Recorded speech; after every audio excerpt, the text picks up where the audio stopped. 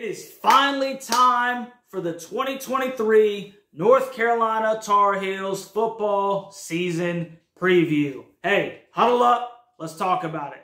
You don't want none! You don't want none! Ready, break! What's going on, Tar Heel Nation? It's your boy Russ, and I'm here with the 2023 North Carolina football season preview. But before we get into that, I just want to encourage you, if you are a North Carolina fan, if you're from the state of North Carolina, or you just pull for the Tar Heels anywhere in the country, or just like college football in general, please like, share, and subscribe to this content. And by all means, push that notification bell so that it'll notify you every time that I make a video pertaining to our Tar Heels. So, without further ado, the North Carolina Tar Heels.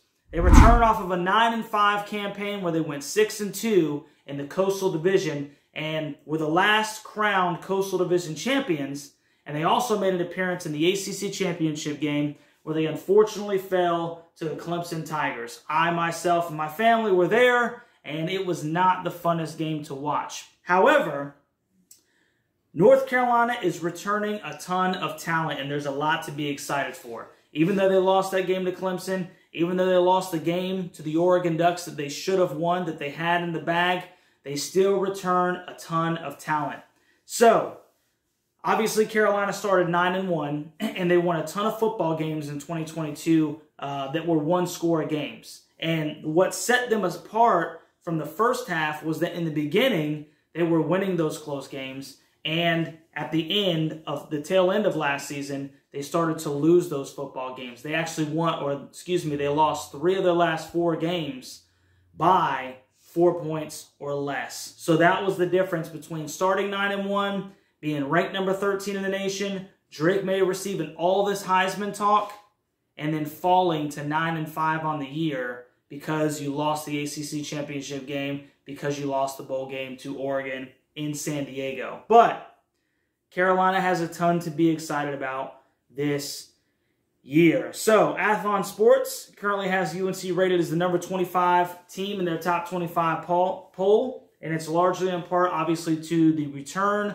of Heisman candidate Drake May, who was the 2022 ACC Player of the Year. Now, UNC returned 6 starters for their new offensive coordinator, Chip Lindsey, and that obviously includes, like we just talked about, sophomore quarterback Drake May, who passed for 4,321 yards, 38 touchdowns to only 7 interceptions. He had a 66.2% completion percentage, and he also led the team in rushing with 698 yards and 7 rushing touchdowns. Now, as obvious, that's a great feat. But does Carolina need Drake May, the 6'5", 230-pound Drake May leading the team in rushing? No. So hopefully that was just a one-off. Hopefully, as we talk about later, we can get some backs involved that can take that mantle off of him. So Carolina also returned senior and tight end Kamari Morales, who had 358 receiving yards with 4 touchdowns, along with junior tight end Bryson Nesbitt, who had 507 yards receiving with 4 touchdowns also. They also returned their senior center Corey Gaynor, who was a transfer from Miami, along with senior left guard Ed Montelis and senior left tackle William Barnes. The question for that is going to be, how does Carolina look on the right side of that line? You kind of already know what you're getting on the left side. Tons of experience, but you already know what you're getting.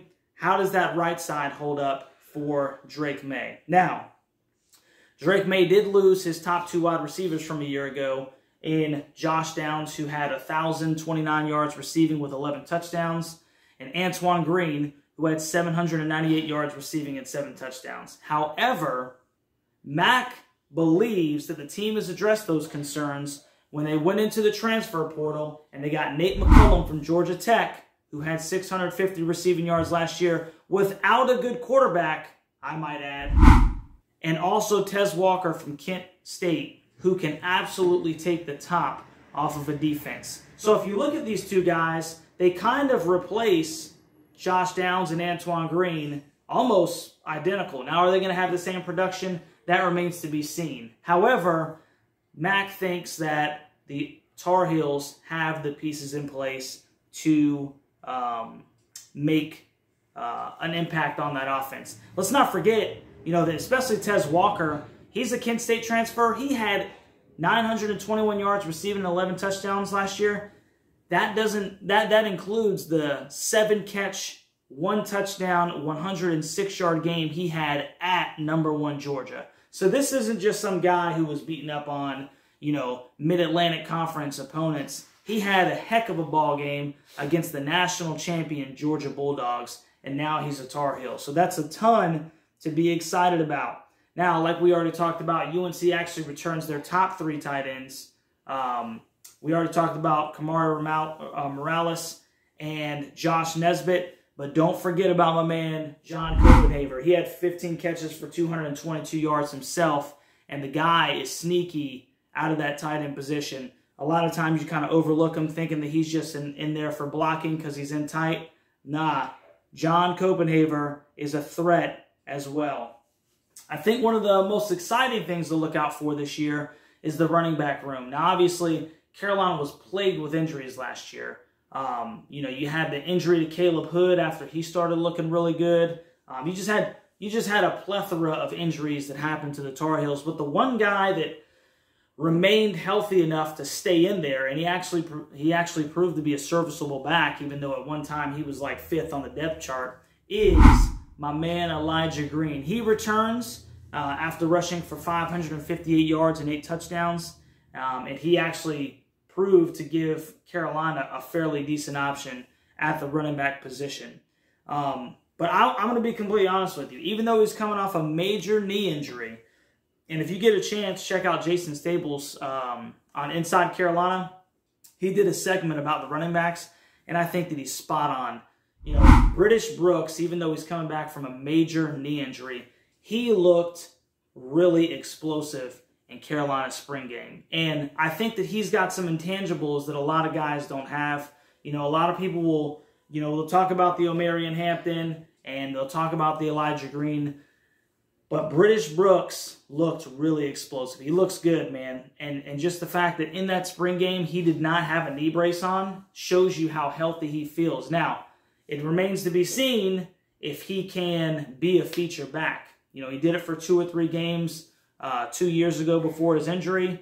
But that remains to be seen if he can take that every day or every week pounding that a featured tailback is going to have to take in order to carry Carolina and take some of that heat off of Drake May. So I am personally extremely excited about British Brooks. And if you were to ask me personally, I think with what I've seen, I think that British Brooks should be the starting running back. Now, the second guy in there is Omarion Hampton. He's 6'1", 220 pounds. And I mean, my man he looks the part. The problem with Omarion Hampton is last year as a freshman, it seemed like he kind of ran to the hole, and his vision, trying to keep his pads as low as he could, it's almost like he put his head down and he ran to where he was supposed to run as opposed to seeing the field and making the appropriate cuts. So a lot of times he just got cut down, it was minimal gain, or he didn't have a lot of yak.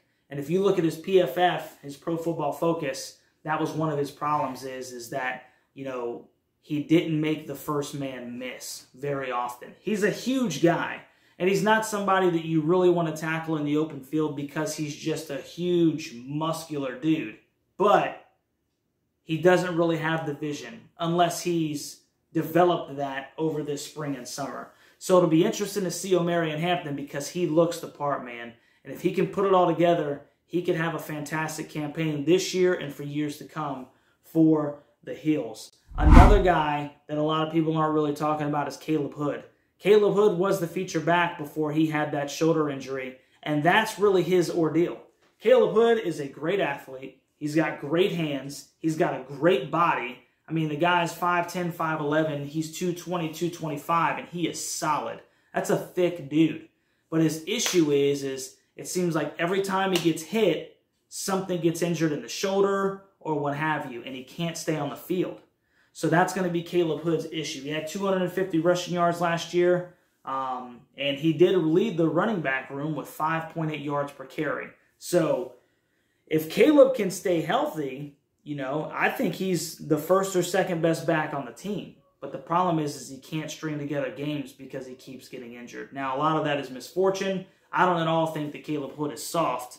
You know, I think that he's just been misfortunate. But you got to be able to stay in the football game, and you got to be able to produce week in and week out. So that's going to be something that Caleb has got to do.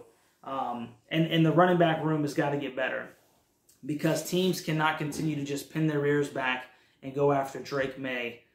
He's got to have somebody aside from himself that can really just be a legitimate running threat, and that'll be interesting to see this year. I like British Brooks. I'm a big British Brooks fan, proponent.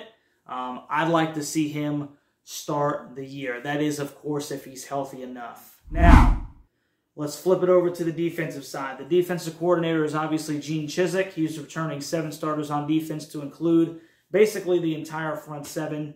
And that's if you consider senior Kyman Rucker, who was UNC's best defensive player last year, especially lineman. I'd say he's UNC's best defensive lineman. So the defense bolsters returning starters. Junior defensive end Jabari Ritzie. He had 48 tackles and a sack. Senior nose tackle Kevin Hester Jr. He had 49 total tackles. Senior defensive tackle Miles Murphy. And senior defensive end Desmond Evans to round out basically your front 4. Look, a lot of these guys have got the stinking put up. Desmond Evans was a 5-star recruit. Miles Murphy was a high 4-star recruit, if I'm not mistaken. Jabari Ritzie was a high 4-star, 5-star guy. These guys have got to get more pressure on the quarterback. A lot of times last year when you watched that defensive line, it was almost like they stood straight up and they were just kind of playing patty cake with the offensive line guy in front of them. You know, they got to get a push. And athletes like Desmond Evans, the guy is 6'5", you know, 270 pounds, and he's lean somehow. He is just a dominant athlete that should be able to just impose his will on people. And we have not seen what Desmond Evans is truly capable of. I want to see these guys get stinking mean, man. I mean, that's really what we need. North Carolina in the 90s was known for its defense. Julius Peppers. I mean, dude, the defensive line was one of the strong suits before Mac Brown left for Texas. That's one of the reasons they were top 10 teams in 96, 97, going into 98. That's why that program was up, because the defense was so good. And now Carolina's defense is known to be soft. They don't come up and fill the hole. The secondaries, man, that is not what Carolina's defense is supposed to be known by. Looking at the 90s and even 2009, 2010, Quan Sturdivant, Bruce Carter, Charles Brown, these guys would come up and pop you in the mouth. And that's what the Carolina defense needs to bring back. Now, they do return 2 really good linebackers in Power Echols and Cedric Gray. Cedric Gray was an All-ACC performer last year. He had 144 tackles, 1 sack, and 2 picks. And my man Power Echols, how cool of a name is Power for a linebacker? He had 103 tackles, 2 sacks, and 1 interception. So they do return both of those guys. And as much as I don't like the 4-2-5, which is basically what Carolina runs, if I had to pick 2 linebackers to hold it down, I think that they got 2 really good linebackers to do just that. Now, the defensive line has got to keep these offensive linemen from getting to the second level and shadowing their face so that they can come up and make tackles and fill the hole. That's going to be something that we got to see. I'd even rather Cedric Gray's tackles go down if the defensive line can get a push. I think that's what Carolina needs in order for them to be effective and drastically improve the defense. Now, talk about those dogs that Carolina so desperately needs. And even though this guy was out of position a lot and there was a couple of times he got burned for us, the one thing that I do like about nickelback DeAndre Boykins is, even though he's undersized, my man will come up and pop you. And that's all I ask. You know, that's all I ask. I'm sure that's all Gene Chizik is asking. You know, we just want a physical defense. We want physical guys that will come up and hit you in the mouth. And that's one of the things that Carolina's secondary didn't do last year. I mean, you had 5-star Tony Grimes. You had Storm Duck, who looked the part on the other side. And those guys just wouldn't come up and make a hit, man. You know, and it's something that plagued Carolina's defense. It wasn't just the poorest play at the safety position. The corners were atrocious, you know. But fortunately, you had my man, DeAndre, who would come up and stick you every once in a while. And then he'd flex on you. You got to love that, man. That's what kind of football I want to see. That's what kind of football every Tar Heel wants to see. We want to see you come up and hit somebody in the mouth. So, Tony Grimes and Storm Duck, they're gone. And you know what? Hey, I appreciate your service, man. And sometimes it's better for these guys to think and move on and find something else. And by all means, best of luck to you in the future. You'll always be a Tar Heel, bro. But you just weren't getting it done. And I'm excited to get a couple more guys in there as opposed to just leaving the same dudes out there on the corners and getting beat every single year. So, that unproductive duo, no disrespect intended, man, I'm just stating the facts, is Armani Chapman comes in from Virginia Tech, who should be a serviceable corner. And then you got my man Elijah Huzzie from Eastern Tennessee State. And everybody, by all accounts, says that this dude is the aggressive corner that Carolina has been missing. That he will come up and he'll hit you, and he will play the football, and he will cause turnovers. And that is what we need. He's going to have a great opportunity to do some big things for the Hills. Another guy that I'm extremely excited about that Carolina just brought in is my man Antavius Lane from Georgia State. Now, Carolina played Georgia State last year, and he kind of caused a little ruckus. My man is a safety that will come up and hit you. And that's why his nickname is Stick. I mean, does it get cooler as a safety than if people don't call you Lane or Antavius, they call you Stick? That's the kind of dog I'm talking about. That's what we need. So I'm super happy that Mac would go out and get somebody whose nickname is Stick. I mean, let's go, bro. I want to see you fill the hole. I want to see you knock mouthpieces out of people's mouths. That's what we want to see from this defense, man. It's about time. These guys need to bow up. They got way too much talent, and they got way too much talent coming in. They need to be improved. And when we talk about two generational quarterbacks, probably the two best quarterbacks that Carolina's ever had, Sam Howell, and then you put probably the best, either the best or the second best quarterback in the country right now with Drake May, and he's probably going to the league next year. It is time for Carolina to put it together. That defense needs to be drastically improved, and they need to make a big jump this year, especially because it's probably Drake May's last year, man. It's time to put up or shut up. So, Ben Kiernan, he's going to return. He led the ACC in punt yards last year with 46.8. And then you can expect the Cincinnati transfer, the senior Ryan Coe. He's probably going to get the nod for the place-kicking duties. We'll see, but he is going to be competing against Noah Burnett, who was Carolina's place kicker last year. So, that's basically your roster right there, man, and that's what we got coming in. And I think, like I said, there's a lot to be excited about. I'm hoping that Chip Lindsey can pick up right where he left off, or right where Phil Longo left off before he left for Wisconsin. Change it a little bit, get that power running game going, take a little bit of stress off of Drake May. And then also, I'm really excited to see Gene Chizik and his improvement in that Carolina defense, because they have got to be much better. You cannot give up 61 points against App State. You can't give up 28 to Virginia and be competitive. That's just unacceptable. They have got to do better. And Gene needs to make it happen. He's a great coach, but it is time to see that defense make a big step, take a big step forward. So without further ado, let's get into the 2023 North Carolina football season preview. And obviously we start off with September 2nd, the North Carolina Tar Heels face off against the South Carolina Gamecocks in Bank of America Stadium. And from henceforth, South Carolina will be known as South Carolina. And the Tar Heels will be known as, like we already are, Carolina, because there's only one Carolina, and it's UNC, the Tar Heels, the Carolina. So, huge game, bragging rights, recruiting purposes. They recruit basically the same areas, and South Carolina is constantly coming in to the Tar Heel State and poaching some of Carolina's best talent.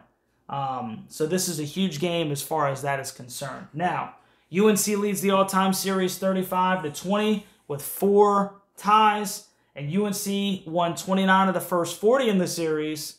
However, South Carolina has led the series 13-6 since 1967, including, and I hate to say this, the last meeting in the 21 Duke's Mayo Bowl where South Carolina, with a running back / wide receiver, punished a listless UNC team. I mean, I don't know if I've ever seen a Carolina team just look so not into a bowl game. And it was really hard to watch that 21 Duke's Mayo Bowl. I mean, because it just seemed like you have this one team with a 6-string, quarterback who is playing like their life depends on it, and you got a UNC team who's just like, I don't want to be here right now. And it was embarrassing. I think they beat Carolina 38-21. Just an embarrassing football game, not indicative of how things should have went. And that was just a rough season for Carolina in general. But I digress. So, UNC needs to win this football game because obviously they need to reestablish the hope that Mac Brown started selling when he retook the job. It's time to put up. And how much more exciting can it be than Carolina playing an SEC team at a neutral site for the first game of the year? This isn't FAMU. This isn't Florida A&M. When you play a team like this, everybody, they go a little bit harder in their reps. They're working hard. They're trying to make things happen so that they can be the best that they can possibly be in that game one. It's going to be a 7:30 kick. The whole nation's going to be watching. It's going to be a big football game.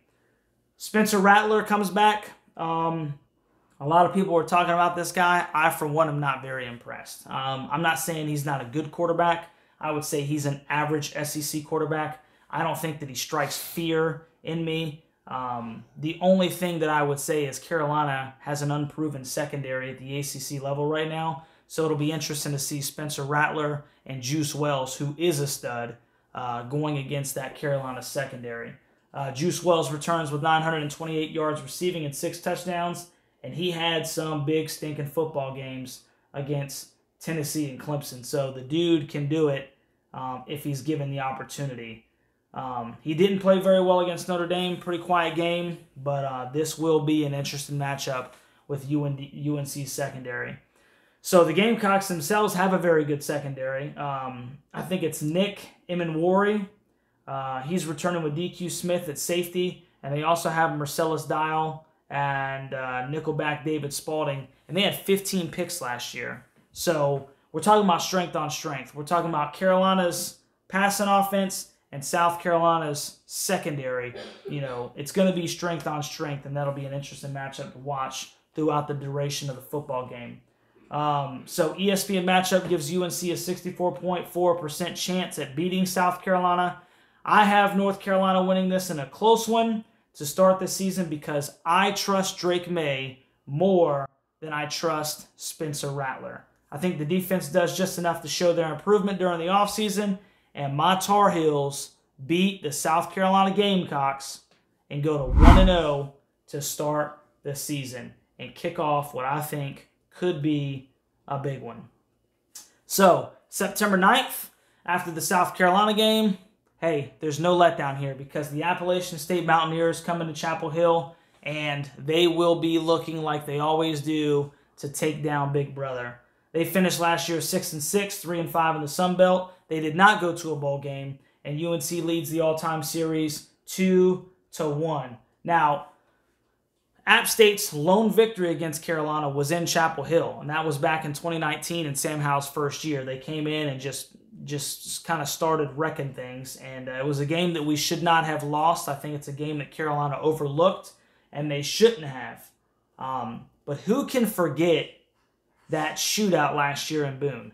I don't know if I've ever watched a football game that made me happier and more upset at the same time, because it was absolutely embarrassing.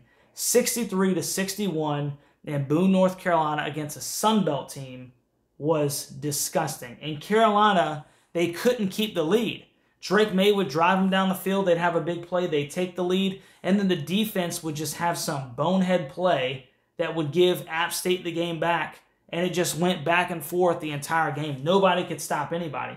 Now, at the beginning of the season, I didn't expect many people to stop Carolina's offense. But to not be able to stop App State's defense and make them look like, some kind of world beaters was absolutely ridiculous. And it's something that they need to clean up, and they need to clean it up fast. That was truly difficult to watch, and I was not very happy about being 2-0. Didn't feel really good about where the Hills were last year, and they were undefeated at 2-0. So they do have to replace quarterback Chase Bryce, and they replace a ton on defense. They do return their 2 leading tacklers, but they are not going to have the horses to compete with the Hills and Chapel Hill this year. This cannot be a letdown game. I don't think that it will be. ESPN gives UNC an 87.5% chance of beating App State, and I agree with that number. I have the Hills starting the season 2-0, and I have them beating App State fairly big. Now, September 16th, I think is going to be a really exciting football game. You got an SEC game to start the season. You have an in-state rivalry, if you will, to be the second game of the season. And then you bring in and I would say right now an above-average Big Ten team in a 1-1 series. And they get to come to Chapel Hill for Game 1, and that's the Minnesota Golden Gophers. Last year they were 9-4, 5-4 in the Big Ten.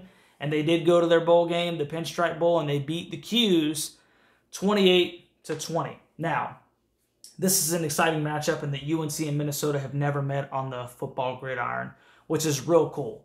I mean, all the years that these teams have been playing, they've never played each other. So this is the first time.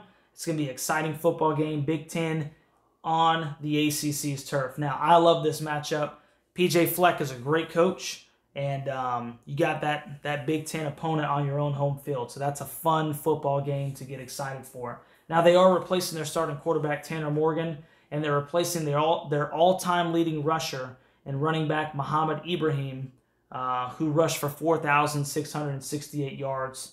And they also have to replace their 3 interior linemen.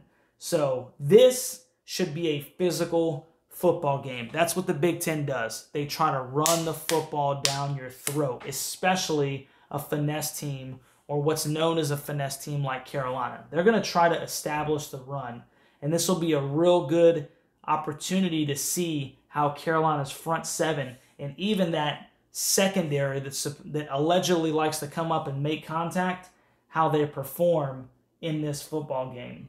Another interesting matchup is going to be UNC's linebackers and safeties against their 6'7" senior tight end Brevin Spanford.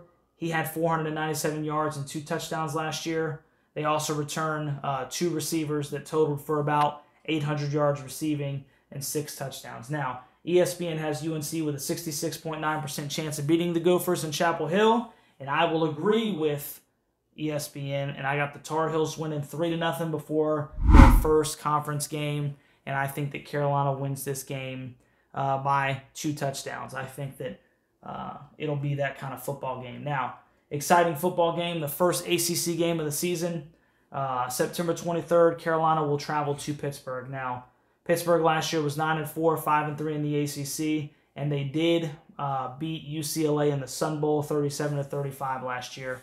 UNC leads the all-time series 11-5.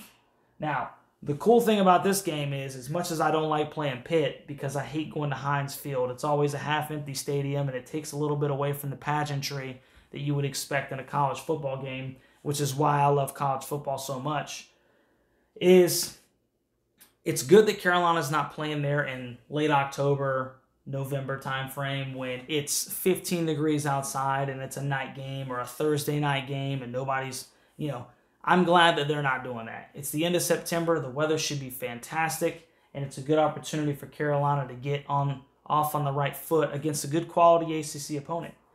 Pitt's going to be all right. They're going to be a pretty good football team. They got Jerkovich, which is Boston College's old quarterback. Jerkovich is from Pittsburgh, and he returns to lead the Pittsburgh Panthers. And it'll be interesting to see what they can do now that he's come back home, if you will. Now, they did lose their running back Israel Abanikanda, who rushed for 1,700 yards and 11 touchdowns to the NFL. So it'll be interesting to see how they fill that void. They do have Sun Bowl MVP running back Rodney Hammond Jr. return, and he also returns with Kanata Mumpfield, who had 551 yards, and Bub Means, who had 283 yards. So it's not going to be an easy game. Carolina's going to have the work cut out for them, and they are going to have to handle business. The defense, however, lost a ton of talent, including reigning Defensive Player of the Year, Kalijah Cansey. One of the interesting statistics, I think, is that Pitt leads the nation in sacks with 199 since 2019. That is stinking ridiculous. Just unbelievable. Now, once again, strength on strength. MJ Devonshire, Marquise Williams, and A.J. Woods lead a really good secondary. So Carolina is going to have to show up. They're going to have to put on, and they're going to have to play well against the Pitt Panthers in Pittsburgh with the fourth game of the season. Now, ESPN has this game at 50.4% chance in favor of Pittsburgh winning, and I think that this is actually a fair assessment. It's Carolina's first true away game, and it's kind of in one of those weird situations where it's in Heinz Stadium or Acrisure or whatever it's called now. But I still like Drake May with his weapons. And I still like Drake May in year 2, Mac Brown's 5th year, Gene Chiswick's 2nd year in the defense. I like Mac and Drake in a close football game. Closer than last year. I think it's going to be closer than last year. But I just think that this is a year where this is not going to be the game, if any game, that's going to steer Carolina in the wrong direction. So I have the Hills improving to 4-0 going into the bye week, and I think that the Carolina Tar Heels will win by at least a touchdown. So September 30th, well-placed bye game. Give them a nice rest because that's a pretty intense first 4 of the season, if you will. There's a lot to be excited about there. Now, another game, October 7th, it really doesn't do much for me, except for the fact that it should be a great opportunity for Carolina to get another W, especially in the Atlantic Coast Conference, especially because there's no longer any divisions, is the Qs come to Chapel Hill. Now, the series is tied 3-3 all time, and the last matchup, UNC beat the Qs 31-6 in Chapel Hill 2 years ago. So, they do return quarterback Garrett Schrader, who passed for 2,640 passing yards and 17 touchdowns and 7 interceptions. But they do lose Sean Tucker, a lot of production to replace. Now, they do bring back Rondé Gatson, tight end, who almost had 1,000 yards receiving, 6 touchdowns. But that could prove to be a matchup problem for the Hills. So, I still really like UNC's first 2 ACC games to establish some momentum. ESPN has the Tar Heels at a 69.7% chance of beating the Qs. I think it should be a little higher than that myself. I'll take the Hills big to move to 5-0, 2-0 on the season. And then that brings in Miami. So October 14th, the Miami Hurricanes come to Chapel Hill. And UNC leads this all-time series 13-11. But that's not including the 2 additional wins that UNC had to vacate in 08 and 09 for improper benefits violations. Now, this is also including last year's nail biter where UNC won 27-24 and TBD airmailed one straight into the embracing arms of DeAndre Boykins. Oh, it was so sweet to seal the win. 27-24 in Miami. Now, Carolina's had Miami's number. They've beaten the Miami Hurricanes 4 years in a row. But I'm not going to lie. I'm really glad that this game is in Chapel Hill this year because you never know when that ugly Miami head is going to decide to show itself. Now, there's a lot of controversy as into whether TVD, Tyler Van Dyke, was going to return to Miami. He ultimately does return. He had 1,800 passing yards last year with 10 touchdowns and 5 interceptions. And, you know, a lot of people, like I said, thought that he was going to take his talents elsewhere. But even though TVD returns, the Canes lack any really proven commodity at the wide receiver position. So they're bringing in a new offensive coordinator, Shannon Dawson, after firing Josh Gaddis. I wish they would have kept Josh. That was good for Carolina. And he'll attempt to install an air raid offense. And only time will tell if Tyler Van Dyke is going to be able to have any continuity with these guys as far as that new system is concerned. Now, Mario Cristobal also turns to Lance Guidry to head his defense as Kevin Steele departed for the Alabama Crimson Tide. They do return Cameron Kinchens, who was an All-American, but they do have to replace Tyreek Stevenson and DJ Ivey. So they got high 4-star and 5-star talent all across the board in Miami. I don't think anybody can put a thumb on why they're not good. I mean, they've been through multiple coaching staffs. They always recruit extremely well as far as the rankings are concerned, but they just can't put it together on the field. So it'll be interesting to see what they do this year. ESPN has UNC with a 64.1% chance of beating the Canes. I think that that's probably slightly a little higher than my confidence level is, but I'll take the Hills in a tight one, kind of just like last year. And I believe that if Carolina's 5-0 and Miami's coming to town, you can bet that Chapel Hill will be rocking to watch the undefeated Tar Heels. And Carolina will move to 6-0, 3-0 on the season. Now, real quick before we move on, I just want to make a shout out. Hey, Coach Coop. If you guys don't know him, YouTube Coach Coop, big Miami fan, does great work and everything. Hey, Coach Coop, holler at me, dude. Love to talk to you. So, October 21st, at Virginia, after the Miami game. Virginia was 3-7, 1-6 in the ACC. They did not play in a bowl game last year. Now, UNC leads the all-time series 63-55 and 4 ties in the South's oldest rivalry, including last year's 31-28 win by the Tar Heels in Chapel Hill.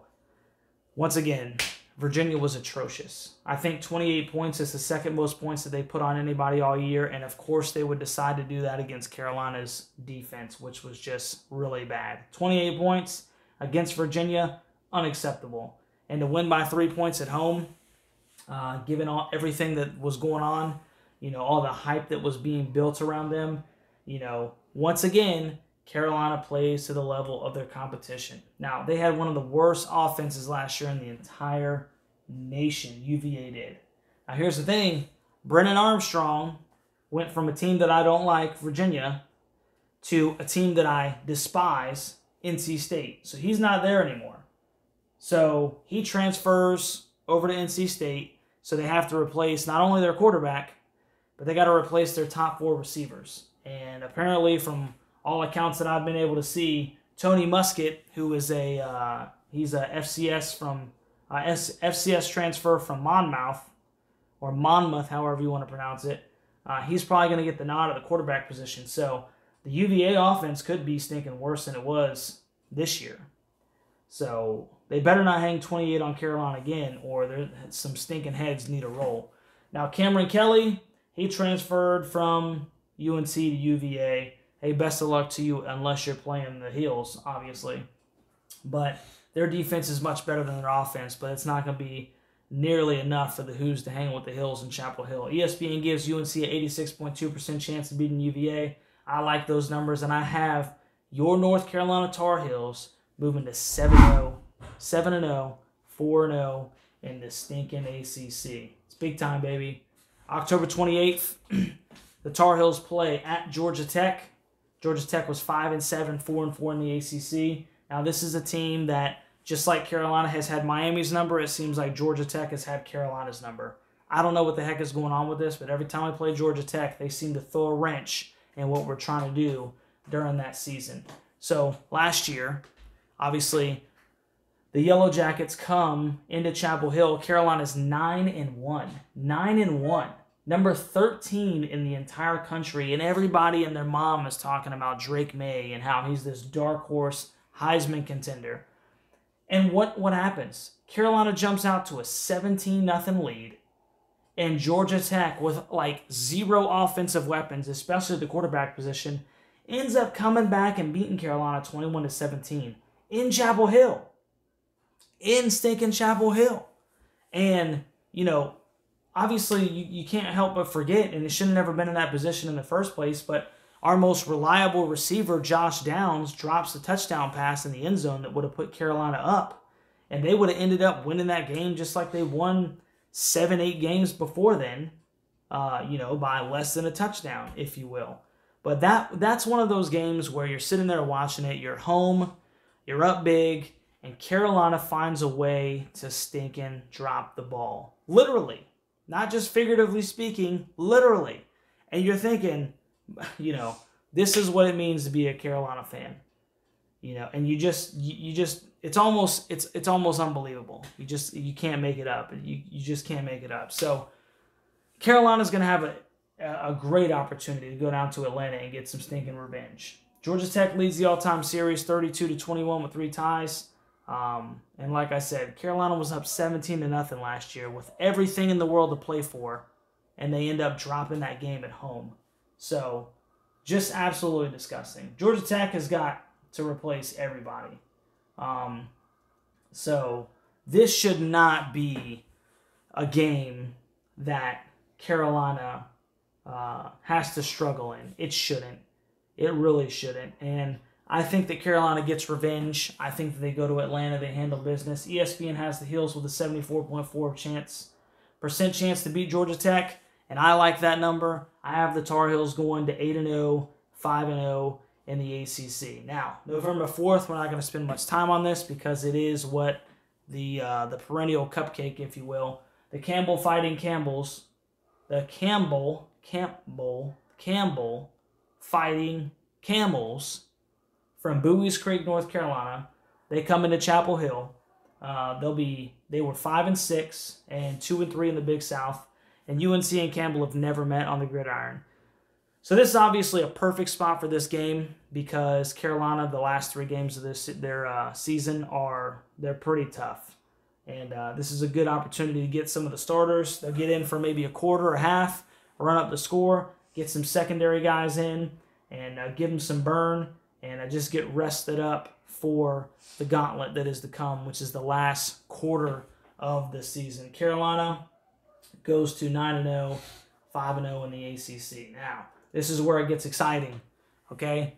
November 11th, the Duke Blue Devils come into Chapel Hill. Now, this is a Duke team that last year was 9-4, 5-3 in the ACC, and they beat UCF in the Military Bowl 30-13. Elko has things going on over there, okay? So don't you even think for 1 second that this is some cupcake game that shouldn't be a big deal. Last year in Durham, Carolina won off of a tip drill when Will Hardy got the game-sealing interception, okay? So it took a big play to seal that victory for Carolina.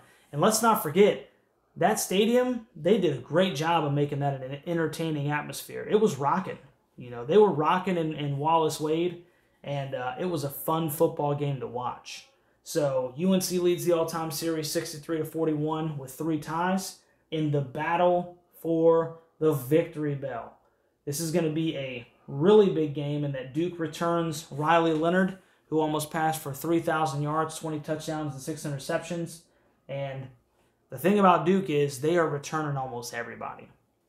So that 9-win football season that they had last year, all those guys are back and a year better. So this is, once again, not a stinking cupcake. They're returning all 3 of their starting receivers, Eli Pankel, Jalen Calhoun, and Jordan Moore. And Calhoun is a baller. You know, that guy, he's just a really good football player, and he is a matchup problem every single year since he's been there. They combined for 1,876 yards receiving and 9 touchdowns, and they also returned their senior running back, Jalen Coleman, who had 483 rushing yards and 4 touchdowns, and Jordan Waters. And let's not forget that Riley Leonard he rushed for 700 yards himself and 13 touchdowns. So this is a formidable team. The defense cut their points per game from almost 40 in 21 to 22.1 in 22. If Carolina can make that jump, if Carolina can get down to 21, 22 points a game on defense, hey, watch out. But, you know, there you go. These guys did it. Carolina has yet to do it, and that's what we're hoping for in 2023. It's a well-coached football team, man, and where they lack in talent, they play hard. And, you know, that's where Carolina's going to have to pick it up. They're going to have to take this one serious, and they're going to have to handle stinking business. So this is actually, I'm thinking of a game that I'm for sure going to attend, and I think that this might be the one. I think it should be a really good football game. So ESPN gives UNC a 77% chance of beating Duke. I think that number is much too high. But I think that Carolina does have a little bit too much firepower at home in a close game, moving UNC, get this, to 10-0. 10-0, 6-0 in the ACC. You say, I don't understand how it's possible. Well, look at the schedule. I mean, am I saying that Carolina is like, you know, the new Georgia or Alabama? No, that's not what I'm saying. That's not even what I would be close to implying. What I'm implying is that with the schedule that is in front of them, Carolina should be 10-0, period. Now, right after that Duke game, guess what we have? The undefeated Tar Heels go into Death Valley and play the Clemson Tigers on November 18th, obviously on national television. Now, Clemson last year was 11-3, 9-0 in the ACC, and they were the ACC champs because, like I said, they punished Carolina last year. Clemson leads the all-time series 39-19 with one loss, including that game last year. Now, they return 8 guys on offense, including former Tar Heel target Will Shipley, who rushed for almost 1,200 yards and 15 touchdowns. And then they also returned sophomore Cade Klubnik. Now, let me tell you something. When I was at that game last year, the ACC Championship game, if DJU plays the rest of that football game, Carolina may have been the ACC Champions. But then Cade Klubnik comes in and completely changes the football game around, and he abused the Tar Heels. He gave Clemson so much life in that ACC Championship game, Carolina almost didn't have a chance.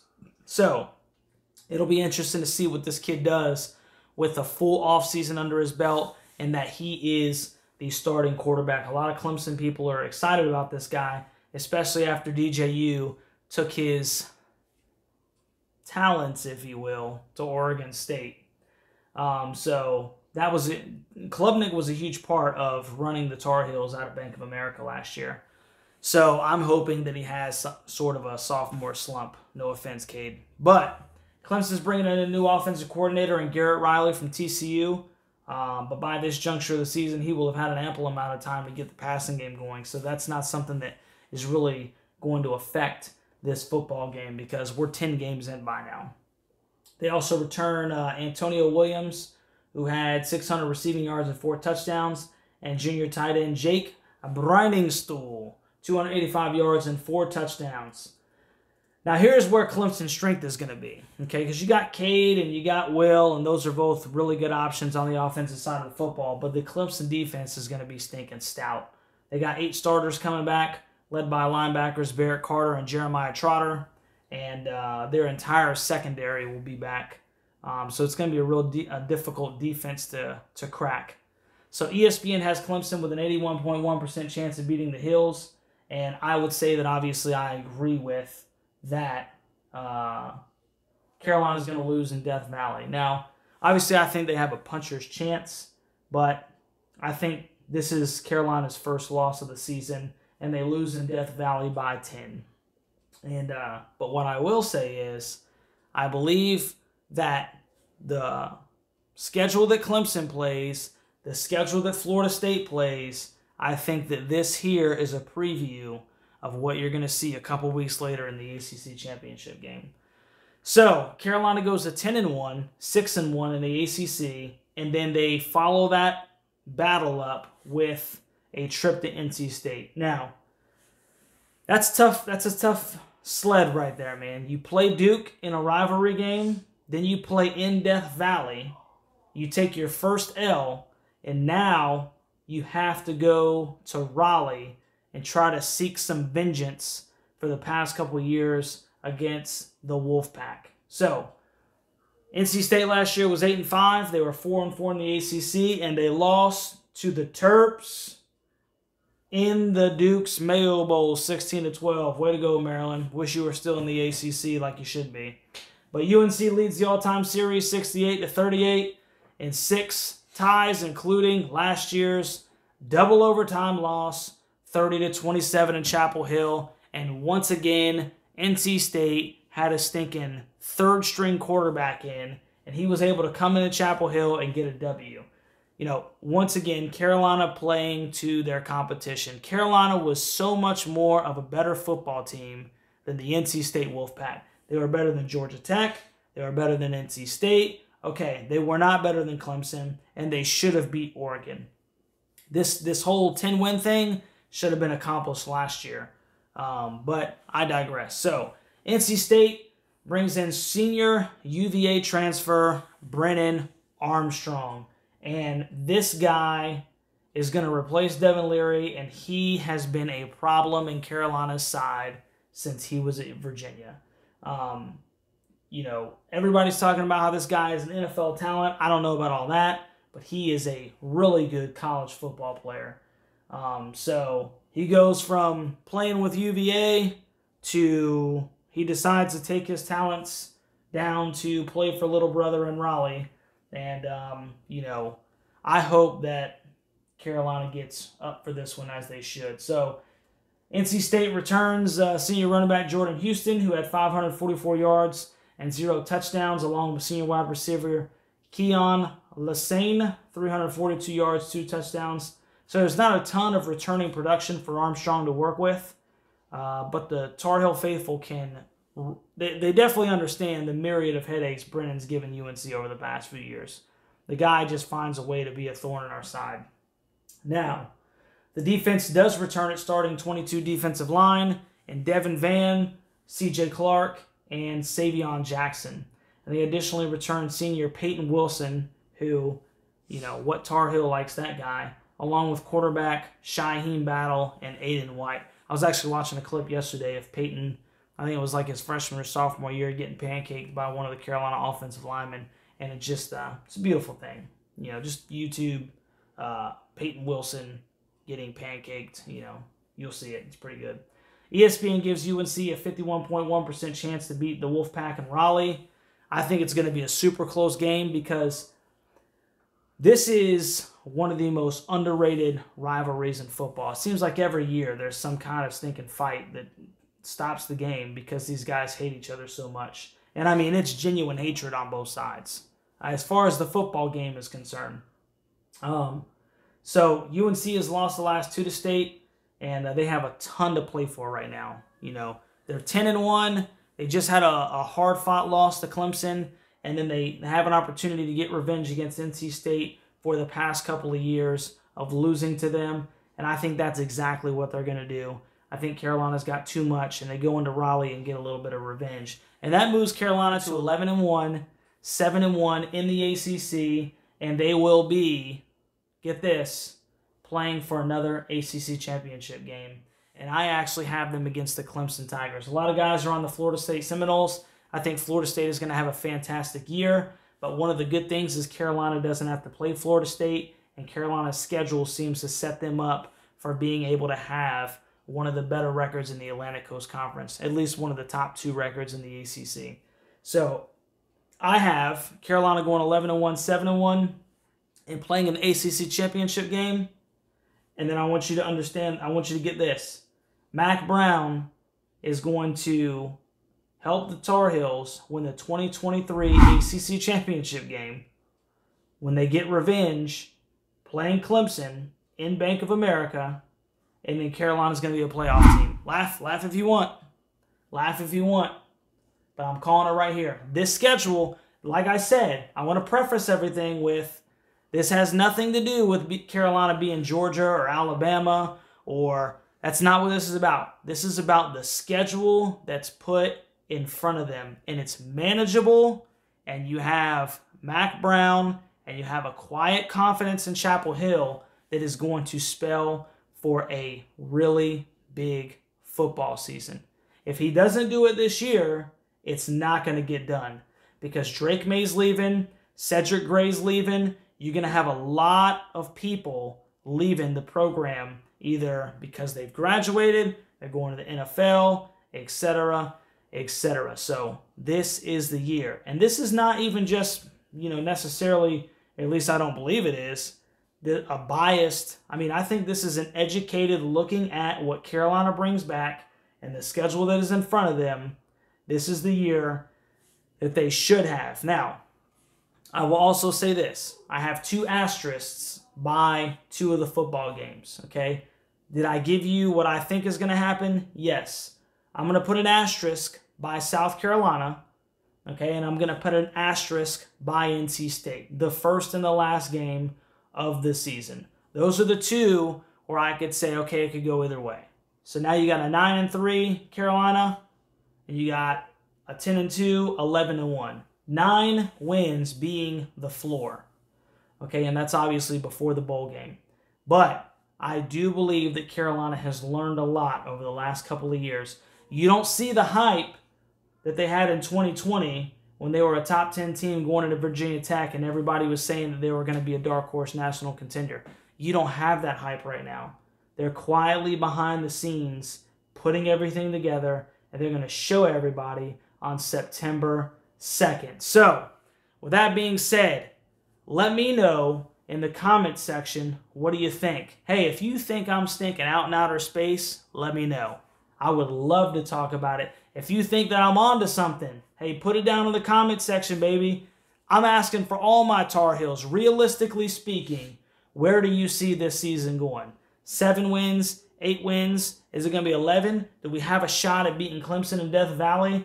Tell me about it down in the comment section. But this has been your 2023 North Carolina football preview. And I'm your boy Russ.